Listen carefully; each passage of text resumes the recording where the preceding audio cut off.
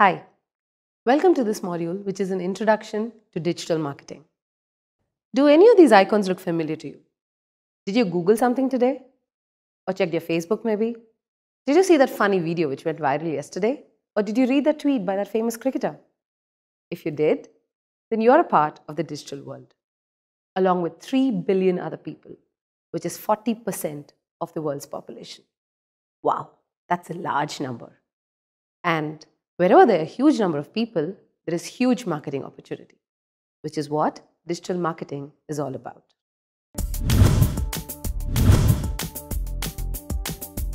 At the end of this video, you will be able to understand what digital marketing is, its scope, the channels, identify the need to go digital, why companies have to include digital marketing as part of their overall marketing strategy, and of course, the basic objectives of digital marketing, what it's used for.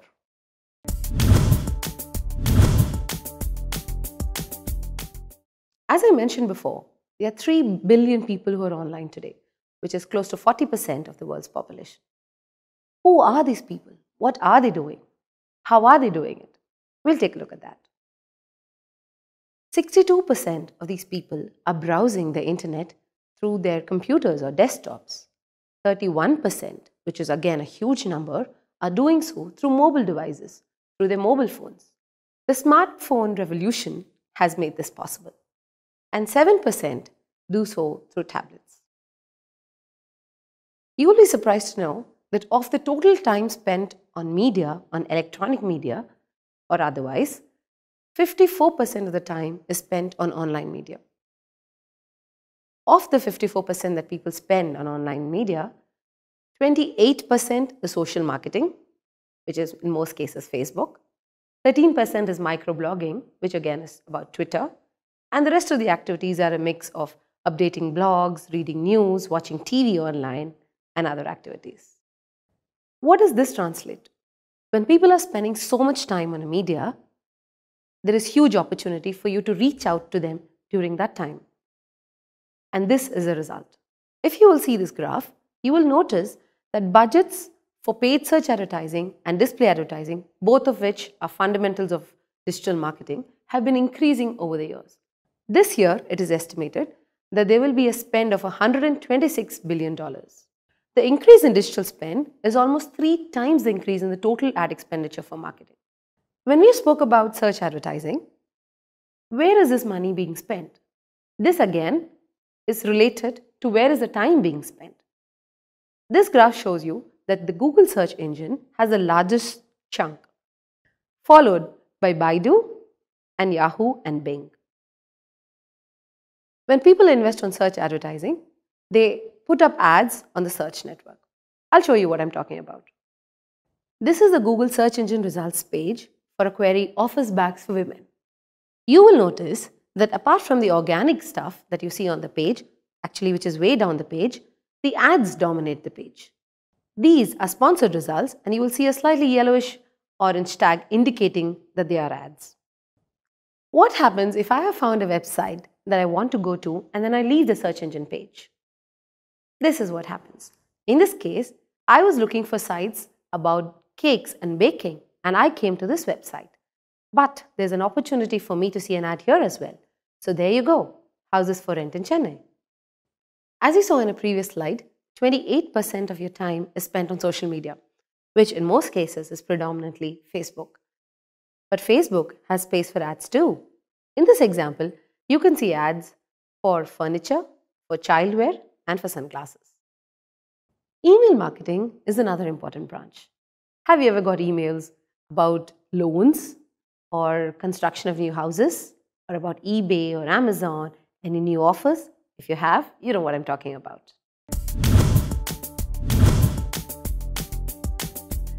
Why are 3 billion people online? What is this thing about digital media that is attracting everyone? Let's see that in detail. For a user, the digital media offers multiple channels and devices to do what they want to do.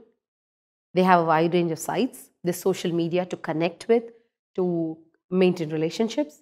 There's cross-device integration. You can start on a desktop, go through a mobile and end on your tab.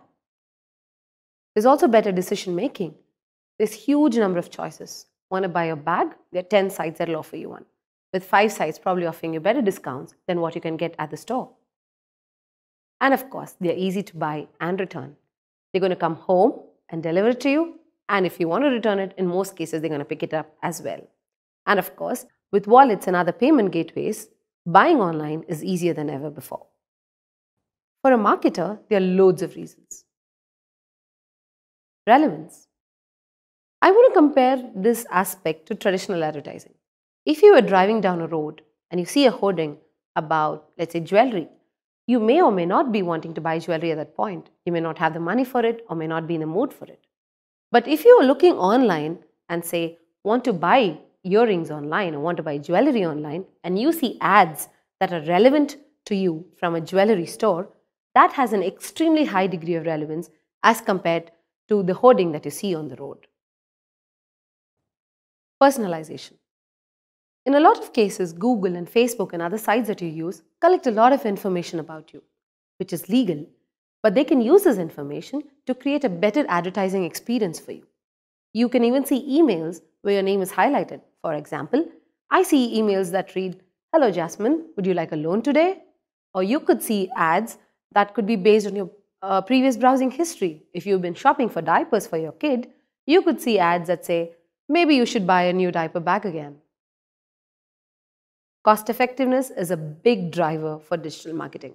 Traditional media over time has become super expensive.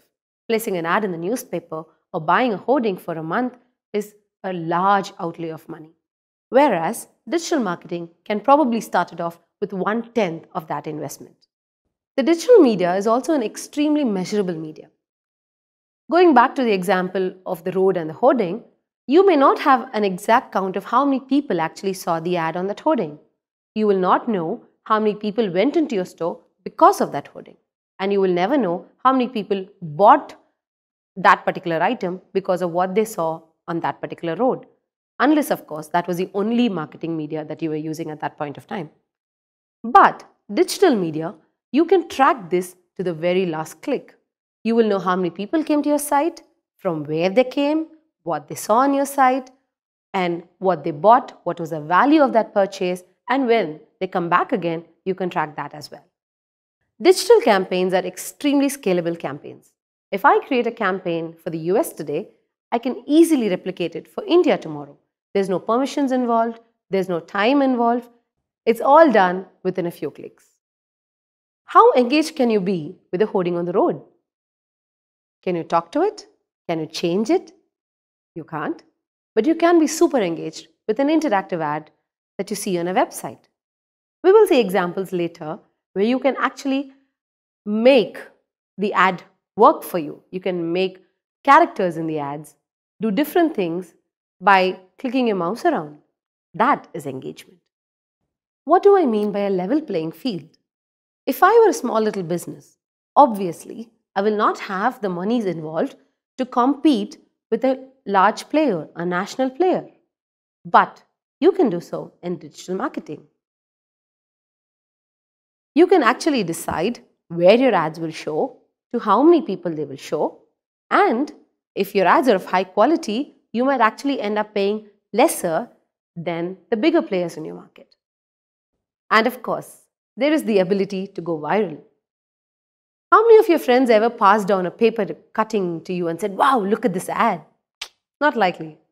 But a lot of them must have shared a wonderful ad on their Facebook profiles. And that multiplies. That is free advertising. Let's look at the objectives of digital marketing.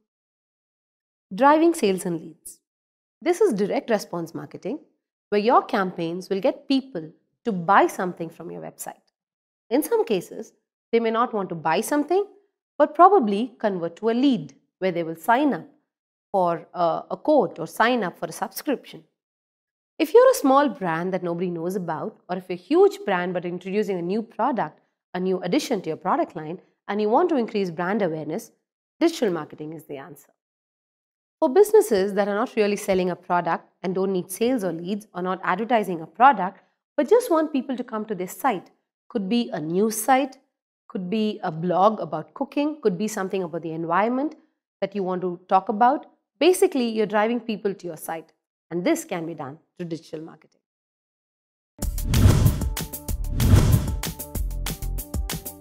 User behavior is an important factor in advertising. There is a difference between how it is treated in traditional media and digital media. Let's look at a few factors that matter in digital marketing. The first page of results. There's a funny quote that I read the other day that the best place to bury somebody is on the second page of results because they're never going to be found. If you are not on the first page of a search engine's results, nobody is ever going to click in and see your ads. So it's important to be in the midst of action, which is on the first page. The first fold is that part of the website that you see without scrolling down.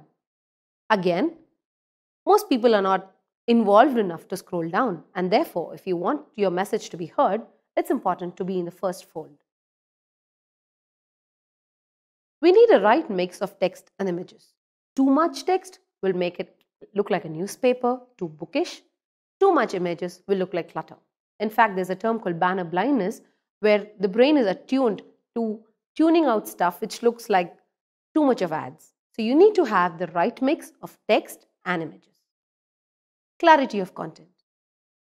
Somebody who comes to your website needs to understand what your website is all about. He shouldn't have to be clicking through 5 or 6 links to get a gist of what your site is about. It needs to be there, upfront, clear, and easy to understand. A call to action is a signal to the user about what he has to do. What do you want people to do when they come to your site?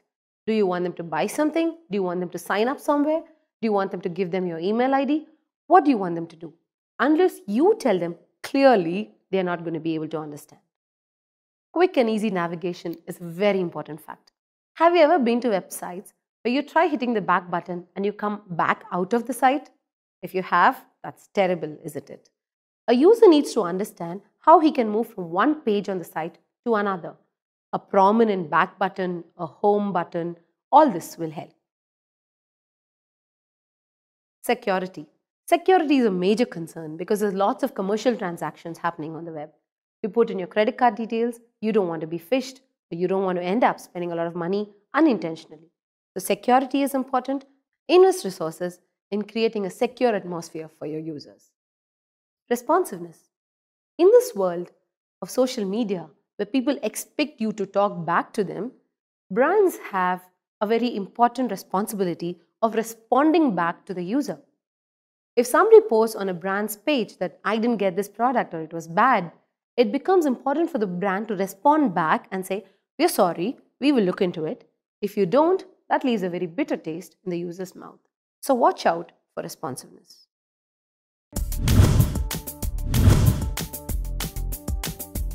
That brings us to the end of this module. Let's take a look at what we learned.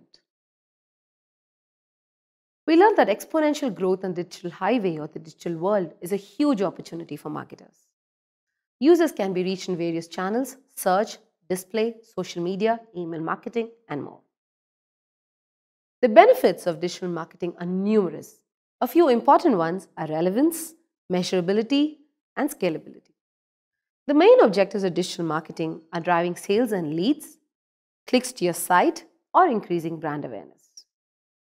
And finally, we learned about how user behavior in the digital world is different from the traditional world and what this sets expectations for, what factors are important when you look at a digital marketing campaign. Thank you.